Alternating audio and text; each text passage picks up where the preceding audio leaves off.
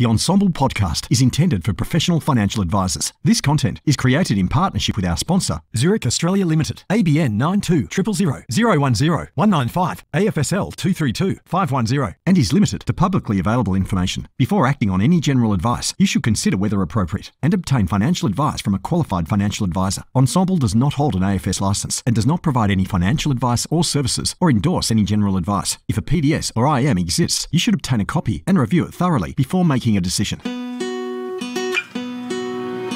Hi, I'm Andrew Rocks from Ensombl, and I'm thrilled to be bringing to you the podcast Engine Room that's devoted entirely to the practices or the business of financial advice. Over the course of the next many months, we're going to be interviewing Australia's best independent boutique advice firms, their practice managers, their GMs, on what environment is conducive to being a best practice, how they keep talent, how they attract talent, and what the future of financial advice is. It's the Engine Room podcast. Welcome aboard. Zurich is proud to be supporting this episode.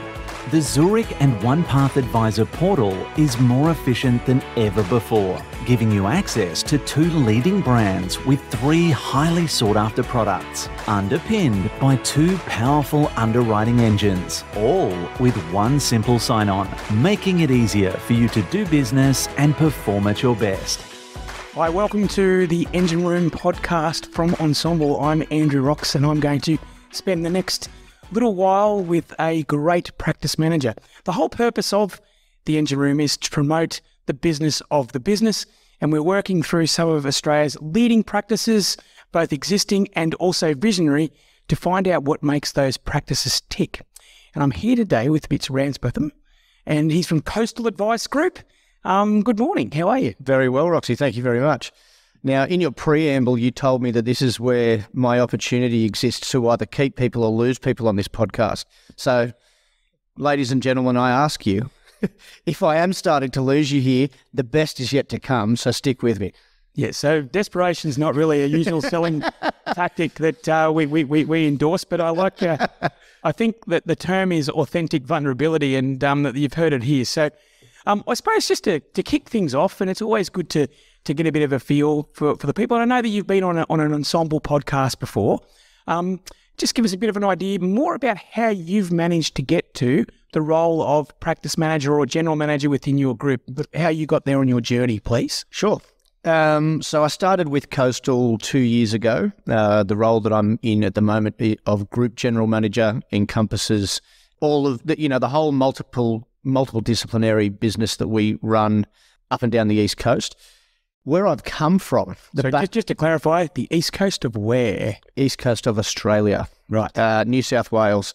So my backstory is I have been in financial planning, financial services since I was but a babe. This is where I landed following a stint at university that I thought was going to be my bag, but really didn't end up being what I wanted to do. As you find with most people, I fell into financial services, but I didn't just fall into financial services. I fell in love with financial services, and I really, really enjoy what I do. I did a brief stint as an advisor. I then had an opportunity following success over there to go with a manager at the time into product distribution land as an opportunity. He asked me to come along with him, which I grabbed the opportunity with open arms. And that's where I remained for the next 15 or so years. Wow. From, little baby BDM floundering away with next to no idea what he was doing, but a really positive attitude about it, all the way through to spending the period prior to moving into this role as the strategic partnerships manager for AIA. So I looked after all of the national licensee relationships and platform relationships for AIA. So you kind of had a bit of an advantage in that you've been assessing your potential long-term suitors from that particular perspective. And when you said you fell in love with financial planning, I almost threw in some sort of swipe gag, but I thought I'd leave that there because you've already pulled the desperation card much earlier. Leave me alone. So then you getting a decent lens across all practices. Yes. And where were you located? I did a stint in Sydney. I thought that during the formative years of my career, it'd be silly of me not to be able to do all of the extracurricular, meet the people, build the network in the industry to make sure that. Very topical with people. I speak to a lot of people who worry about their young people not working from home all the time, and you've just sort of, I suppose, inadvertently summarised why it's good to have a healthy mix of both. Absolutely. And I hand on heart, would say that was a key to the success at that particular point in time, because I really put myself out there. I was young and had a lot of time on my hands and didn't have kids like I do now, and it was pretty easy to go out for Friday drinks and go to all of the industry events and go to everything that I was invited to or invited myself to invariably. But, that was a core part of it. I now live on the Central Coast and have done for a long time. That's where I grew up and where my formative years were. I found myself couch surfing most weekends and just spending bulk rent in Sydney and spending most of my weekends on the Central Coast anyway. So it made sense. But the flexibility of the role and the way that the BDM role worked for me just meant that if I was spending the right amount of time client-facing, I didn't need to be in the office anyway. So if I was happy to do the hours and happy to do the Ks, it didn't matter where I positioned myself. And the coastal business wasn't a startup. It had been around for some years. And was it a case of you went to them and presented sort of a role and opportunity, or were they actively looking at that stage? Oh, mate, they were hunting me. Come on. So I've known Daniel for 10 years of that element of my career, and just as I've watched Daniel go through the throes of his evolution. I first visited him while he was an advisor with his uncle at Newcastle Financial Planning and an older business in the Junction prior. 10 years down the track, we find ourselves at a point where I had been his BDM for a long time. He'd seen what I had done and what I was focusing on doing in my career and trying to differentiate myself from your regular BDM that comes out, drops a brochure. This is a generalization, sorry, BDMs. But, the perspective would be there is some very, very good BDMs out there, and a really, really good BDM does stand out because they are not just there to peddle their own wares, peddle their own agenda.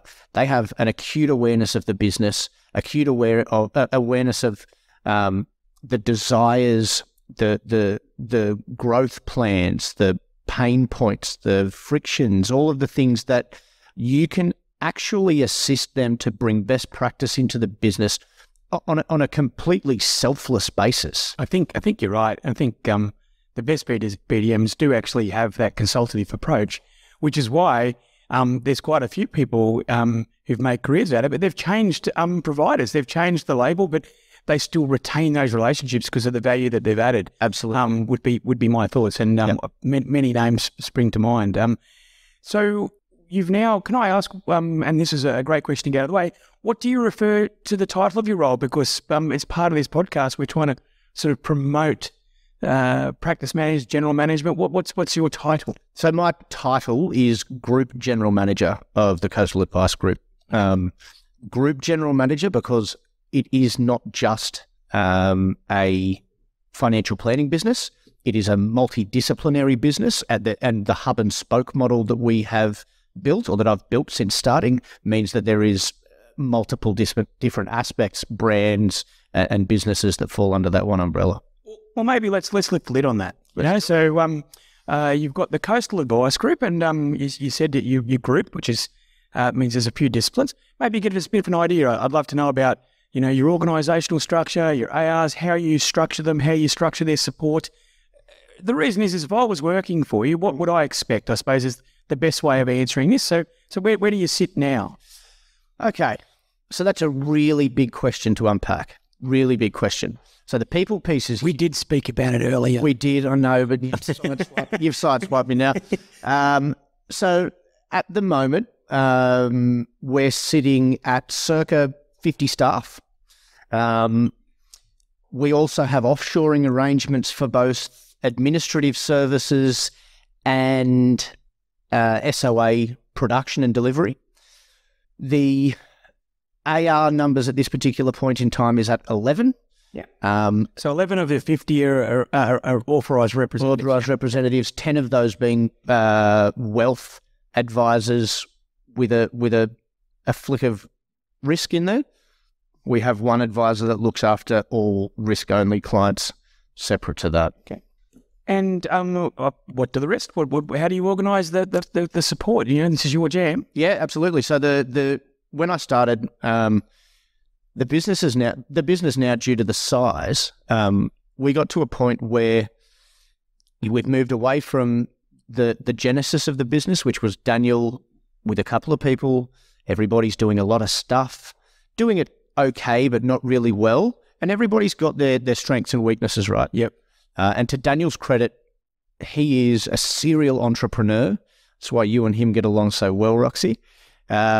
He is very, very good at blue sky thinking and new concepts and growth and all of that sort of stuff. But, you know, there's some vulnerabilities as well, and some of the things that he was lacking. He was really open to, realised, and then has started to build out a team around him, which absolutely to him is a credit to him being able to look inwardly and go, you know what, as much as I'm good at driving the growth of a business, I can find the opportunities, but I need somebody else to put it all together for me. And so how did that land? So how are you organised now in order to be able to deliver? So you've got your strategy. How do you execute for these 11 ARs who are lucky enough to find themselves at Coastal? Perfect. So we've moved from the generalist to one of our mantras in this business now is right people in the right roles. The right people in the right roles means to us that we should have advisors, 70 to 80% of the time spending their time with or in front of or speaking to or servicing our clients and ensuring that they're getting the value that they deserve for what they pay. So we've broken that out into two completely different channels, one of which I lead, which is the advice channel, which encompasses all of the advisors, advisor support, and the marketing side of the business. Yep. Then we've got an engine room and an operations arm of the business, yep, which is headed by my counterpart and a fantastic resource and a very, very good employee in our business, and also a partner in the business, Nicole Mundy, who absolutely on this podcast I will give credit to. Oh, Nicole was my first choice. Yeah, absolutely. Yeah. She wasn't available today, sorry. So we now have two really defined arms of the business with management and an accountability chart that goes both ways as to what roles, outcomes, and specific big rocks people have to work on a 60, 90, 180, 360 sort of basis. And tell me, like you just said, you've an ambitious target of having your ARs or your financial planner spending 70% of their time with clients. And, if I did a straw poll of every financial planner, that's sort of bordering on fantasy.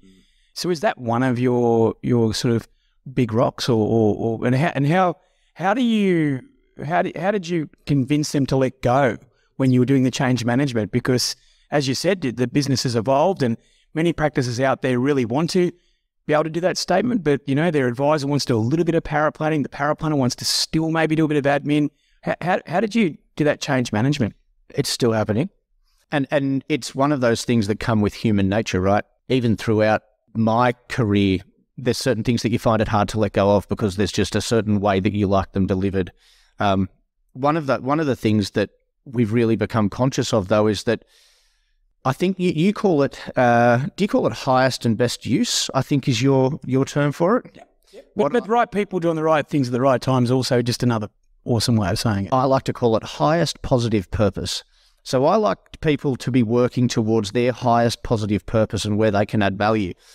One of the things that I like goals-based team membership rather than goals-based advice. Correct. There you go. What I like to reinforce is on one side, if the culture of our business, I really feel as though we have one big happy family. And I think that if you canvassed any of the people downstairs from where we are today, they'd probably agree. One of the things that I think people struggle to remember is that if you are not working to your highest positive purpose, you're probably actually hurting the person that you're sitting next to. You are taking away their opportunity to shine in what is their highest positive purpose. If you're holding on to work that you shouldn't be doing, that they would thrive at doing and stand out, you're actually hamstringing them from really shining. Maybe give us a couple of real world examples, say in a practice. Well, what would be things that you've taken off people or what tasks as an example? So we're really fortunate in this business that we have incredible people, and we've designed it in a certain way so that there is a really cascading effect to the different arms of the business, which has a couple of benefits, I suppose. One of which is a really clear career trajectory for anybody working within the business, but also a very specific skill set of the person sitting next to you. So an example would be an advisor, much like a accounting practice or a legal practice. In our big, hairy, audacious goal of 70 to 80% client-facing time, our expectation is that we book a specific amount of time for an advisor meeting, which should encompass enough time for them simply to do the file note, goals, strategy, and scoping for the plan, and walk out and simply be able to have somebody that is trained, educated, and skilled enough sitting, I won't say behind, but next to them to just pick that up and run with it. And it's then their opportunity to really wow via turnaround times, data, client outcomes, feedback.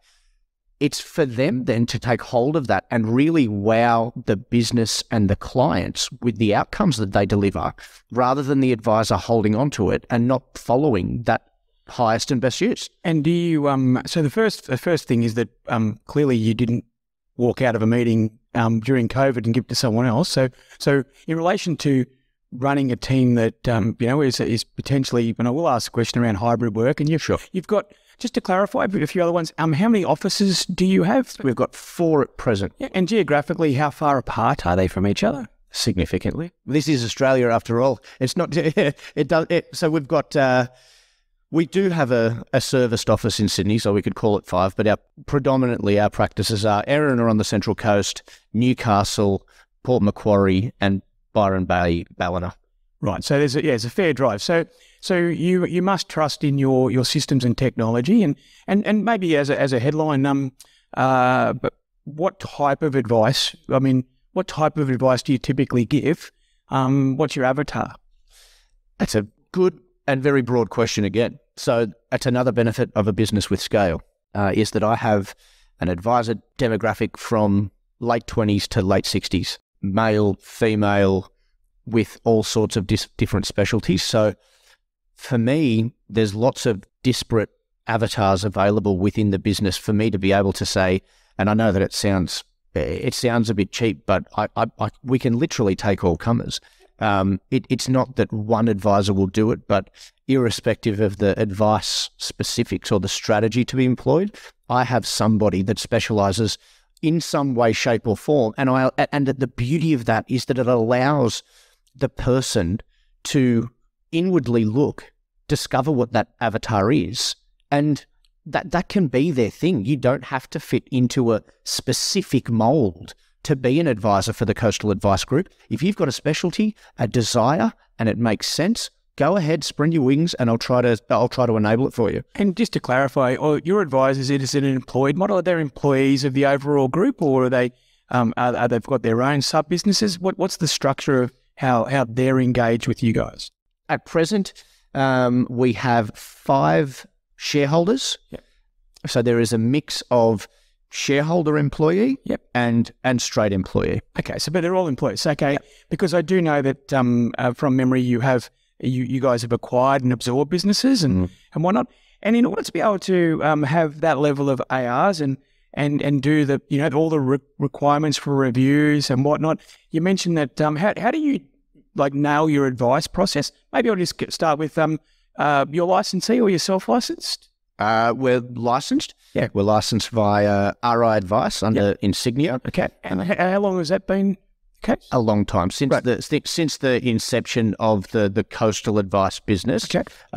Way back when. That was we've been with them for a long time, and to be honest, we have a really, really strong institutional commercial partnership with the RI Advice guys, and we don't see the need. There's a lot of talk in the marketplace about self-licensing and positives, pitfalls. We're in a really strong partnership with the Insignia guys, and has been fantastic. There you go. I hope they're listening. So, even maybe your desperate plea at the beginning has kept them this long. So, and how do you generate the advice? I mean, what's the process? Is it all? I mean, is it digital advice? You said you've got like some outsourcing pay-per plan. You've got have you got an Australian-based paraplanning team as well? We don't. So we run in our business. So we're really big proponents of trying to find the best of the best. And we've worked really heavily over the last couple of years to try to go out and absorb all of the best practice that there is in the marketplace from the most weird and wonderful places that we possibly could. It's an investment and it costs, but we've come back with some unbelievable takeaways.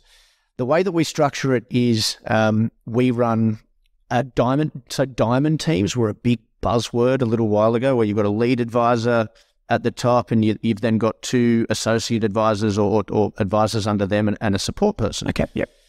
We run in this business what's called a house structure. So keep talking. I thought you were going to go run with cubic zirconia, but no. House structures is still good. Same, but different. Right. So it has a lead advisor at the top. So our predominant goal would be to have every advisor, every house running in excess of $1.5 million worth of annual recurring revenue. Yep. With a lead advisor at the top, working with clients on a segmented basis. So they're more of your high net worth. Yep. And then supporting and doing, some of that finding, originating and conversion work. So you'd have a real mix of a lead advisor at the top that is multidisciplinary, quite experienced, and has a bit of responsibility. They play a branch manager or team leader type role, supported by two advisors underneath who they help to originate and convert leads, with two support people underneath them, with a bit of a career trajectory through it. So one of the support people are generally doing a more of a CSA type role. The other would then be taking the next step into a more strategic advice delivery, pseudo paraplanning role, or strategy role, without actually having to do the minutiae of developing the document. And you mentioned you do a bit of marketing, and for many years, marketing wasn't really something that financial planners did because they were just struggling to get through the change that's happened regulatory. Does your marketing, so Coastal itself generates a lot of the inquiries, or is it reliant on those partners? Because it sounds like if you're managing $1.5 million worth of revenue and you're retaining that, it's pretty hard to go out and have a bunch of spare time. So what does Coastal do to assist with bringing in those clients? So there's some really strict metrics that we run to. We've got a fantastic business coach by the name of David Hines, who you may have met. David has had some real success in his career. Anybody that doesn't know David, chuck it into Google, have a look.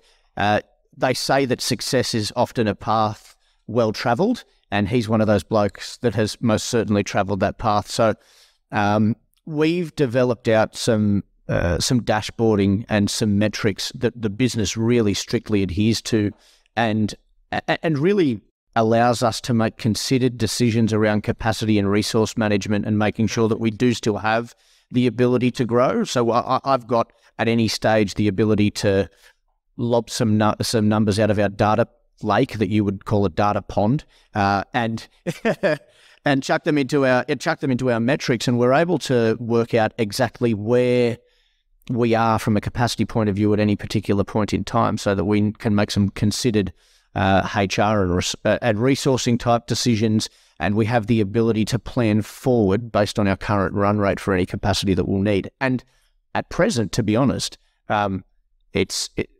the need is absolutely there. So we will be putting people on, I would suggest, over the next little while, both from a merger and acquisition point of view, but also from an organic growth perspective. So just to clarify on that, if I'm an advisor, but I don't come with an existing client base, you guys would be open to that because you've got sufficient current and future demand. Is that correct? Absolutely. Absolutely. It's a different type of advisor that can come along and do that. It's a very, very confident, very, how do I put this in a PC way? A very confident... Please try. It takes a really different advisor as an employee to confidently build and convert leads to an extent that allows it to be commercially viable. But if you've got that ability and acumen to get in and really convert, absolutely. We've got an advisor doing it now. So I've got an advisor right now who's just come out of his professional year, who at this point in time is 8 from 8 since the start. 8 from 8 or 7 from 8 since the start of the year, and he's absolutely on fire, meeting all of our minimums. All of them are going on to ongoings, and he's an absolute gun. But he's a bit of a unicorn. But absolutely, the opportunity is there. And I suppose I just changed tack because we've spoken about your licensee. They're one of your stakeholders in your success, and it's always good to give a shout out. Another key part of people's success is the tech stack that they're operating. So what's the tech stack look like at Coastal? Not just for financial planning, but the overall group. There's a couple of parts to that. We, due to the size now, are working a lot heavier on what we need to do from a tech point of view. It's not going to be tenable for us to continue running the way that we are. And what's your incumbent? What does that look like? It looks like multiple disparate spreadsheets and data points being pulled from all sorts of different places, which is cool. And you got the standard RI advice generation, IRIS stuff. And that's the only one. That's the only one hamstring I would suggest is just when you are with a licensee like that, you get their iteration of X plan. You're open to or closed up by what data they are prepared to share and not, and how they're looking to synergize with any of the other third parties out there. But the flip side is you don't have to pay for it all to be done. Correct. Self-license, you have that, but potentially you're paying.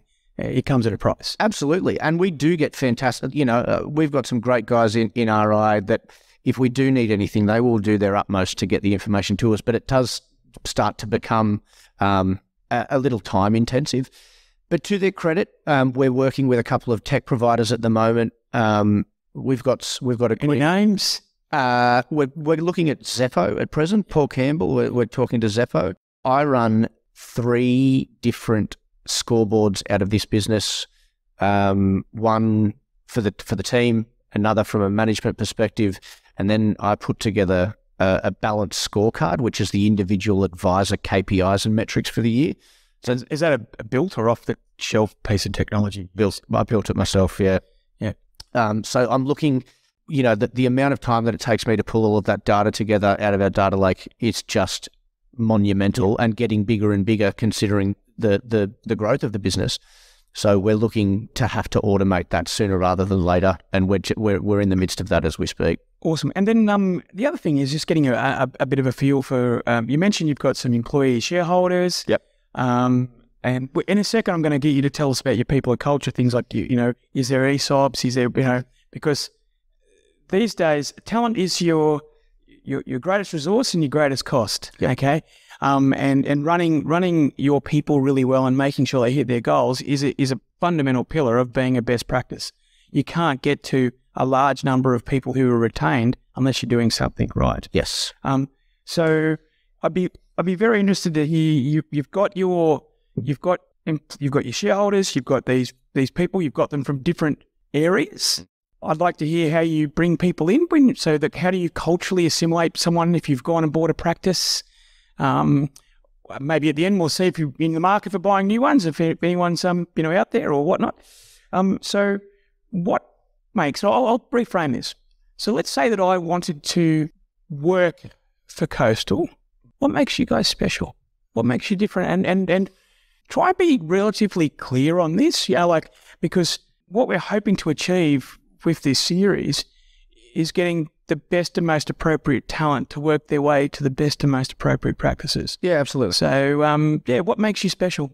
That's a good question. Can I add something to the last one first? I've taken note of your whole question. I want to add, as part of the tech stack, something that I think is really, really important. Go for it.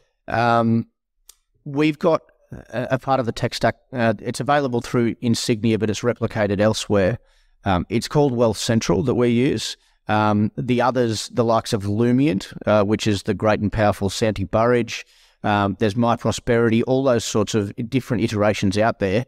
What we have found from an efficiency and a client engagement point of view, value is moving away from talking about, 2 A4 pages worth of returns and putting them in front of a client when they walk into a meeting. Gone are the days when you derive your value from individual line items and what they're returning. The cash flow modeling, the central communication hub, the security, the goals and aspirations, the values-based conversations that can come out of software like that, we have found huge in this business. So I wanted to touch on that because I thought it would be left unsaid. No, well, a core tenet of what we do. You know that Wealth Central is close to my heart. I used it in my practice. Yep. I worked with Tim, the founder, and I was passionate about that. Clients only perceive the value they see. So they're not overly concerned that you've had to spend 24 minutes on hold to Centrelink or on hold to one of the product providers. What they care about is what they see. And I think that, when you mentioned quite a few variations there, and I think it's a vital part of not just obtaining but retaining clients, and also making your team feel incredibly happy about what they're delivering. So thanks for that. But the other part of people and culture is if you give your team the best tools, they're going to be happier to start with. Yep. But over to you. What highest and best use? That's it. So look, as far as why would you work at Coastal Advice? We're at a point now where I think when you get to the size and scale that we are, with the really defined roles. We've got things like just some of the philosophies that we've got. A clearly written, documented remuneration philosophy, which outlines where based on your job grade and your role and your experience, where you should expect to be and what you should expect to be paid. So into the future. So you're giving them a career path when they start? Absolutely. Okay. So we've got that documented out. So where you would start at a baseline, or where you would expect to be, and what the remuneration would be at that point. What the key achievables or core competencies at that point would be, and then what your trajectory looks like, both from a aspirational career point of view, but also from a remuneration point of view. So we're really, really transparent as far as what that looks like, not just from the pure dollars aspect, because you and I both know that it's not just about dollars, it's about wanting to turn up at the same time.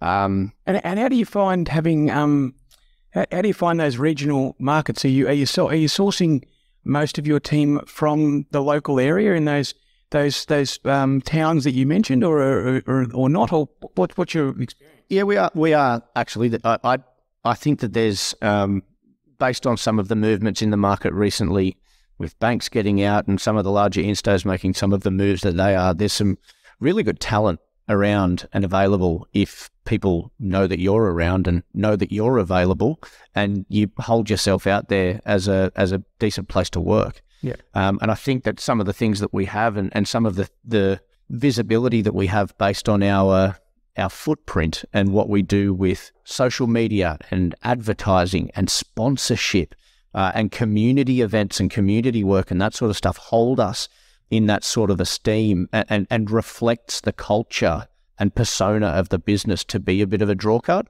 Maybe give a couple of examples of those points. Right. So from not just an employee onboarding, but from a client onboarding point of view as well, we would regularly get a resume through the door from somebody hearing, looking, aware of us and what we do, having come across us previously. We are on a couple of buses up in Newcastle. We sponsored the Knights last year. We sponsor the local bodyboarding club.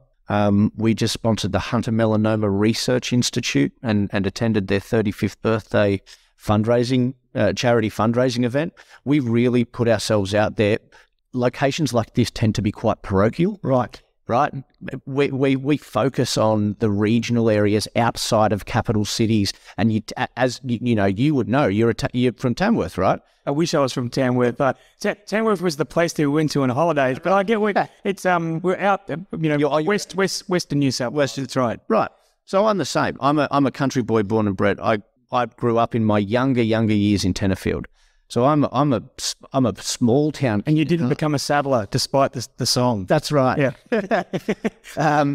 But you find that the Central Coast, Newcastle, Port Macquarie, they are all still big country towns and uber parochial. And if you are seen to be, which we are, and we happily do, to be supporting the local community, you end up in the spotlight, right? So a couple of things from that. I mean, the same conversation could be had in regional Queensland towns or down south at WA.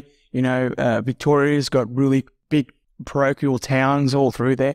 And is the decisions around sponsorship and just support, is that a collaborative exercise? So, if I'm an advisor, is there forums where I can sort of say I'm interested in that? How does that work? What's your policy for having that sort of feedback in the business? Absolutely. We had a marketing budget the year before last, and we put it to the vote. For example, the best example that we've got is that we sponsored the Central Coast Mariners, and that was a joint collaborative decision via open forum. We have a marketing budget to spend. What's the highest and best use of these marketing dollars? Would you like to be able to, on a family to family, person to person basis, like to be able to take your clients out, rub shoulders with them, build a relationship, show some value, but also be able to show some value in the community and what we're doing in supporting some of the things that they do. And that was made by the team. That was ratified by the whole team. And I'm really interested in how people, there's a whole adage of hire slow and fire fast. We're not here today to talk about firing, but I'm really interested in different people's approach to hiring, regardless of the role. What's the approach? How do you guys, what's your process? And, do you use psychometric testing? Do you not? Do you do panel interviews? Just give me a bit of an idea of what you guys do, not just to bring people in, but also to defend the existing culture. Yep. Right? Because you're only as strong as your weakest link. Agreed. So what's the coastal process? So we've had, that's a real learning that we've had over the last little while. Me specifically, I've come from a position where I have managed some people, most of those chosen for me previously, and not somebody that I'd hired. So that's been a real learning for me and a real growth over the last couple of years. I won't say a couple of mistakes were made. I hope you do, because that's the truth. Because it's not a mistake; it's a learning, right? You never make any mistakes; they're just opportunities to learn. And I learnt from them. What have you refined it to now? We have gone from, it's all about your viewpoint of it too. When you believe that things are scarce and that you need a solution, and if you don't take this solution that's right in front of you, you're just going to miss the opportunity. You change your mindset to one of abundance, and that there's people out there, and that you've done all of the work on your brand and your business, that you are in a position where you can command the type of people that you want. It fundamentally changes the way that things work out too. So we now put them through. We have previously used some recruitment directly. We use centers of influence and some of the relationships that we've got around to find opportunities as well. Otherwise, it's recruitment or ads out on Seek and those types of things. And they go through a 2-interview, then DISC Prova profiling. Okay. Because we have the ability now, based on the type of personality, to put them, to really shuffle the deck chairs around a little bit and make a home for somebody if they're the right culture fit, which is the most important part. If they're a right culture fit, but they have a certain skill set that we need to move things around to make that work, we're absolutely able to do it. So as long as they meet the pub rules of they turn up, they do good work, and they're a pretty decent person, we're going to be okay to be able to manipulate the system in some way, shape or form to make sure that the right people get into the right spots and are supported the right way to do their highest and best. And look, I'm a big fan of using the psychometric testings because the last thing you want to do is set people up in an environment where they fail, because that's kind of not just their fault, it's yours as well. Set a farmer up as a hunter. That's it, yeah. Or something along those lines. And the other aspect is, like, how do you onboard someone? So say, for instance, this is about practice management, but getting the people right is important. Yes. So you've got to find the right people. You've given me an idea that they know how to find you. You've given me another idea of how you filter them, but then how do they start? Because geez, that first 3 days, 30 days, 69, they're very important. How would you onboard regardless of the person? Is there anything specific? Do you have a culture kind of onboarding component to it?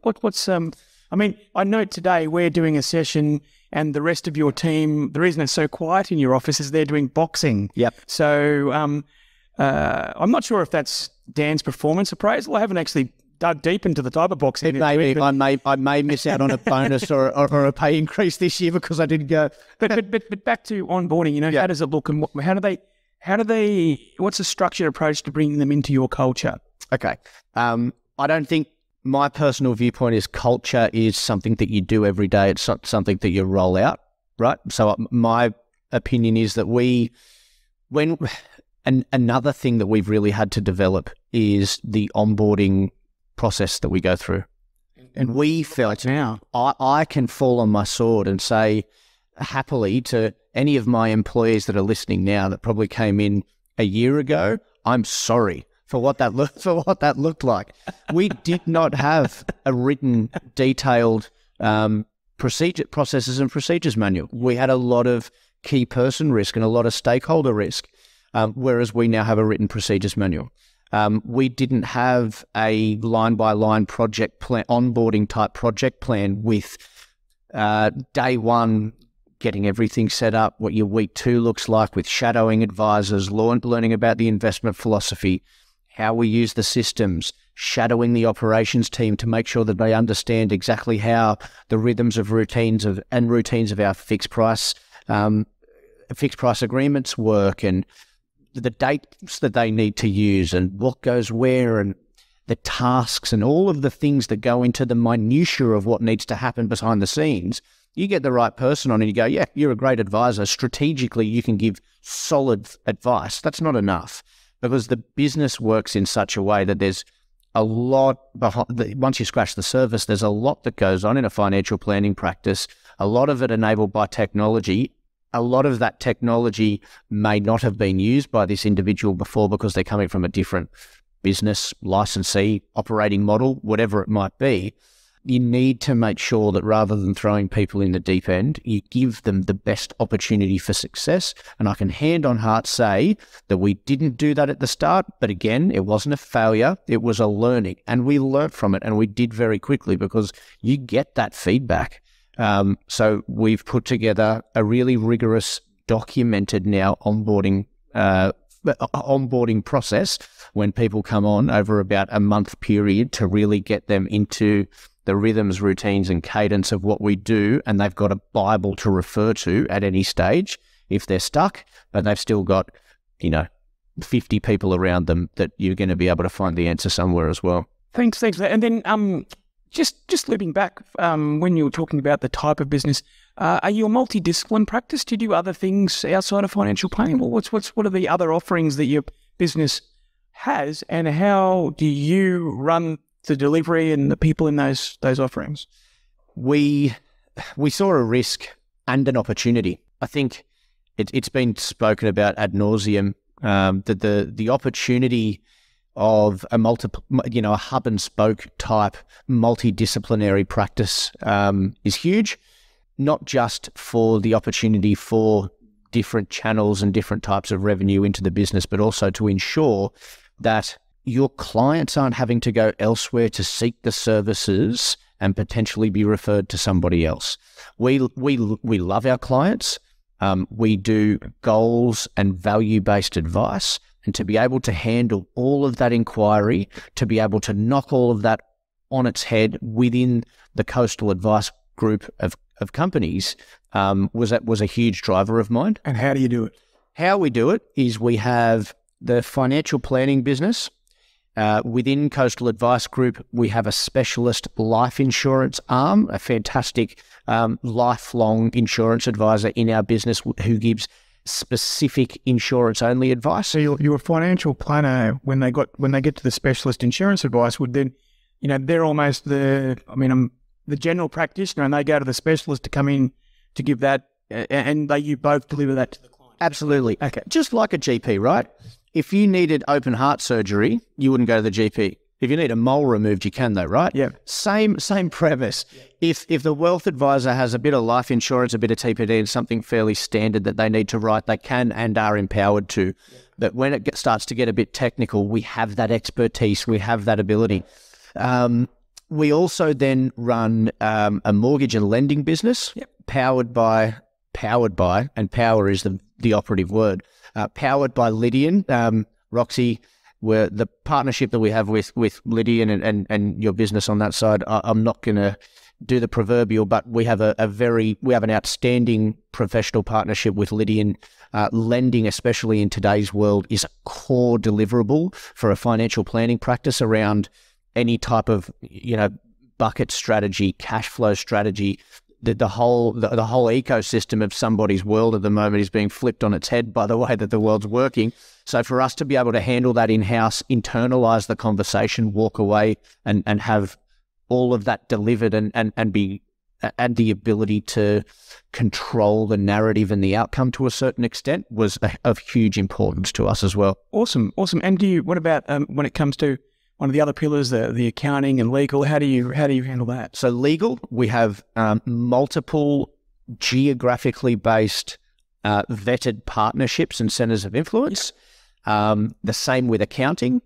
Accounting with an asterisk behind it because we have internalized the self-managed super fund admin, accounting and audit functions via another third-party arrangement. And who's that, if you don't mind me asking? There's a business on the Central Coast, a connection of mine that I used to work with named Matt. He owned the accounting arm of the first financial planning practice that I ever worked with. There you go, relationships. Yeah, and we are working together now to build out this whole program within the business. Anybody that would like to entertain something like this, Roxy will be able to pass on my details. I'm sure that they'll be somewhere where you can find me on LinkedIn. I would happily do a warm introduction to Matt and his team to ensure that you can stand up the same thing in your practice if it's something that you'd like to do. So it's like sort of getting a consultant in, but it's still retained. You retain the asset value. You bring in the smarts and the execution. Is that right? Yeah, and again, we work in parallel with each other. Yeah. So I am aware and confident and comfortable with the service that's delivered, how it's done, the timely way that it's performed, what the client should expect to see, what they will provide us, what we will provide them, and it is just seamless. And it is done at a cost that is about 20 to 30% down from what they can expect to see in market. There you go. So that and is this the sort of business, Coastal, where majority of the clients come through the financial planning and then cascade out, or do they start in other divisions, or do you get a lot of accounting leads? Give me an idea of is it? I have a feeling I know the answer to this, but is it it's a financial planning first, cash flow? Is that exactly the process? We're now a business that provides financial planning. We're not a financial planning business. We're a business that provides financial planning, lending, and the SMSF services that we do. Because of our core competency and what the business has been doing for such a long time, yes, I agree that right now, in the absence of our ability to have really worked on the marketing side of things for Coastal Super Admin and for Coastal Mortgage Group, they're not really a revenue generator. They're a servicing arm at the moment. However, I really foresee some growth in that area over the next little while as we put our foot down. It is just another ability to differentiate yourself. And from a marketing point of view, the the SEO opportunities, the authority opportunities online that you get from being able to present those types of services, absolutely they can be a feeder to the company as a whole. And look, I'll give you a shout out as well. I know that I hear feedback from our Lydian business that the clients that come through, particularly our strategic relationship with H&R Block, are really well serviced from that overall perspective within your group. So big thanks to you on that, because it's a big job, and we were looking for a good partner. Pleasure. Now, thank you for giving us an overview of where you're at, a bit of a feeling for the fact that it's very much a local business. You've outlined the sponsorship. I would like to ask you your vision for the future for a couple of aspects. The first one is a vision, the vision for the future of the industry, the future of Coastal, and where you see the role of general manager or COO being positioned in the practices of the future. So industry, Coastal, and where you see that. Okay. So the industry, wait and see. QAR, I was very, very happy, as I'm sure you were, to see some of the suggestions that came out of that. We'll just see how that goes now. And we won't talk too much about that, because if this podcast comes out after this is handed down, we don't want to be caught with our pants up, down, or sideways. Correct. So, and that's why I thought I'd leave it there. I don't want to go into any conjecture there, but I think what we're starting to see in the way that our business runs and the way that the industry's going, I think the industry's probably moving towards exactly what I was just talking about. There is a lot more businesses now starting to move into a position where they are, rather than a financial planner, trying to run a business and not having a lot of time to spend on the business, just being in the business and having to keep the wheels turning over. We're getting into a more corporatized model. I believe we're getting into a more corporatized model, or seeing success in a corporatized model where there is a business. Shouldn't be shocked by that. I mean, this is the birth of financial planning really happened with the advent of compulsory superannuation in 92. But accounting firms, we've always looked at it. So they've got mid-tier firms, and I think that it's not going to be for everyone, and maybe it mightn't be perfect in some of the small regionals, but the organisational structure, very much so, I'm in agreement. Mate, you talk about a cottage industry. We're now really the professionalism that has been thrust upon us. Training wheels are off. Yep, training wheels are off. I am all for different strokes for different folks. There's going to be lifestyle businesses out there, and it is not the wrong thing to do. If you are the type of advisor that thrives on a lifestyle business where you've got 500, 600, 700,000 worth of revenue, very happy clients that are very close friends as well, you got a couple of core people in your business, the competencies are all there, you're keeping the lights on, everybody's happy, I absolutely, hand on heart, say congratulations to you and keep doing that if that's what makes you happy. On the other hand, there is pressures or headwinds coming to a certain extent that means that in a lot of circumstances, there's going to be a limit to that, where businesses are going to be hit with more and more cost, potentially, we left QAR behind, let's just pretend that's not there. More and more, there has been an overlay of increasing costs and complexity to running a business that means that, some of your margins are squeezed and it makes it a lot harder. And clients want an experience in their professionals, which is at the equivalent of the experience they just got. So when I go home, I can choose any television stream, I can flick between it, I can get what I want when I want it. And as a professional service provider, we have to be as good as their other experiences, or they're just not going to want to buy what we've got. And they'll just turn you off like they do everybody else. That's exactly instant gratification. They can do that now. You just turn it off. That's right. So that's so what about the vision for so you were getting to the point that the small practices and lifestyle practices have everything, but arguably, if I'm coming to work in Coastal and I'm at Byron Bay, well, I can't see more of a lifestyle destination on this country than Byron Bay. Couldn't I effectively run a business within a business and have that, but with all of the support? Isn't that what you're intimating? Yahtzee. You've hit the nail on the head, and that is that's our ongoing strategy at the moment. One of our largest focuses we are looking for, so I'm happy to be open and honest about it. We're looking for a 15% plus organic growth rate from our existing businesses year on year, and we are also looking for strategic acquisition and merger opportunities up and down the east coast of Australia as well. From when you say the east coast? From Sydney to the Gold Coast. Okay. Yeah. Okay. So Okay, well that's awesome. And how many of those have you done in the last couple of years, or in your tenure? 7. 7. Okay. Yeah. So for those listening, these guys, like they practiced on their employees years ago, they've just practiced on their previous acquisitions. So increasingly, they're getting it more and more right and more refined. So Yeah. yeah. And again, I wouldn't think we've always been pretty good at that.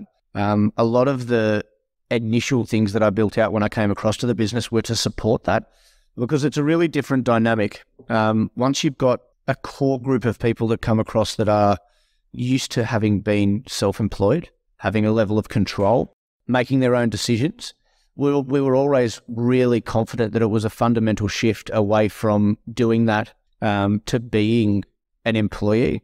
So there's a mixture of things that we do around how we onboard the clients, how we onboard the advisors, and what the deal structure looks like, whether that's a full buyout, whether there's a seat at the table, or there's the opportunities there are endless. But there had to be an ability for them to fold into the business and not to see a wholesale change in the way that they do things. So the structure around empowering them to still have a seat at the table from a shareholder perspective, but then also to still have a leadership and mentoring position, to still be able to make have the forums to make collaborative decisions around how the business is run and all of those sorts of things. We empower that so that you don't, one of the hardest things for a business owner to do coming across is to let go of control. And does that, on the ground, does that look like, do you do like conferences or getaways, or over and above the licensee ones? 100%. Yep. So we did 2 last year. We did an all CAG, a whole business conference last year. We took everybody down to the quarantine station in Sydney. So not just the advisors, just the advisors, whole team. We took the advisors then to an offsite up at Byron. We took a cohort away to the licensee conference 2 weeks ago. From a cultural point of view, we do Founders Day, and Founders Day is the day that Coastal Advice was started. We roll it out every year, and Does Dan give an Abraham Lincoln speech? No, we do awards though. So we get everybody together, family, friends, the whole lot. Yep. From the receptionist to the CEO, everybody comes and brings their family along, including kids. We hosted the whole day, hired out a local surf lifesaving club. We did awards and called out all of our special people in front of their special people. Yep. For all of the really special things that they did, which was amazing. So that last comment brings me to a really fun part of what I'm looking to introduce here is just to give some shout outs. Yep. Okay. So we've already spoken about, you've given, is there any one or any team you'd like to give a shout out to? And then we sort of like want to round out with a bit of an idea of people have had a good listen to your business. They can look up the links. If any of this has resonated, exactly what you're looking for. We can sort of bring that one home with some win. But first of all, have you got any shout outs to people that have helped you from a business perspective, from inside Coastal? I think you mentioned coaching before. Go for it. Yeah, so I'm a firm believer that your coach is not just your manager, that coaches are everywhere. Your coach is your wife, your coach is your kids, your coaches are all around you. You just have to be able to see them for what they are. So ultimately, I'd like to, I've thanked all the guys at Insignia, from Darren Werrett, Pete Ormsby, and all the guys in the PDM team. Our outsourcing partners, VBP, Advice Lab, coaches, David Hines. But coaches, for me, thanks to all of the fantastic businesses that I had the opportunity to go out and see during my tenure as a BDM and in distribution, because you guys ultimately, irrespective of what your business makeup was at the time, selfishly, I was able to take some of the unbelievable things that you guys were doing, irrespective of how big or small that they might have been, and integrate and execute into some of the things that I'm doing at the moment. We've got partners like, Liddy and the self-managed super fund team that we've got, but also the internal team at Coastal. Our manager, the manager, Dan Brown, the CEO here, absolute visionary. Nicole Mundy, who I mentioned before. We have our marketing team. You asked me, why would somebody come and work at Coastal? I have a marketing team that last month organically gathered 60 plus opportunities from Google and SEO work alone and booked 47 of those because they were deemed to be an ideal client fit for our business. And who heads that up? Stacey Jones. She is an absolute magician. So, why would you join Coastal? Because we, not only from an employee point of view, we support you with growth, where you would like to be and the opportunities within the business because of the scale and the way, the makeup of the business now in general. And as we continue to grow, as you could imagine, and as you've seen, Roxy, those opportunities just become endless. And the things that people can skew into and some of the specialties that you can start to tease out, the goals and aspirations of just like you do as a financial planner, you start to learn more of the goals and aspirations of your employees because ultimately they're my clients. And I get to then... Very interesting. They're your clients. That's you, because you do have a duty of care. That's the wonderful thing about being a GM or a... That's why I love what I do. That's why I come from financial planning. I love what I do because I still have the ability to make a real difference. It's just to a different client set now.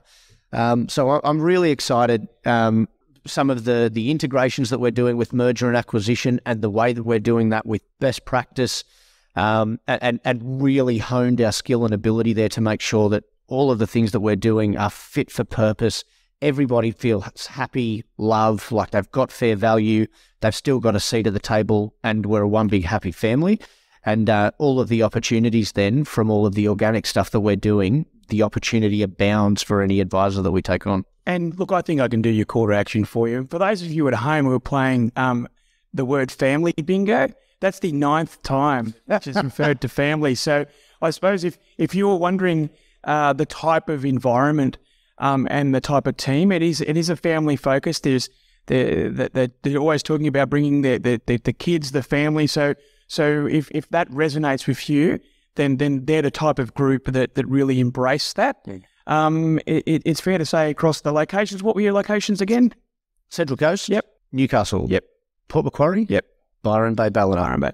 So if you're aspirational, you're local, you want to stay local, not have to head to the big city to get that big career break, be well worth reaching out to these guys. If family is important to you either now or aspirationally in the future, that sounds that there. And are you still in the market for acquisitions? Absolutely. So the call to, as an extension to that call to action, anybody out there that they believe that their highest and best purpose is providing fantastic financial outcomes for as many Australians as we possibly can, tired of running a business, tired of compliance pressures, tired of risk, tired of playing HR, finance and everything all together, we now have a business to support you, which will allow you to continue to do that highest and best purpose, to receive your fair value for all of the hard yards that you've put in during the time, but continue to have a seat at the table, continue to have control and continue to grow along with us. And look, I don't think I could sum it up any better than that. And with that, I'd like to thank you. I'd like to thank the Coastal Group.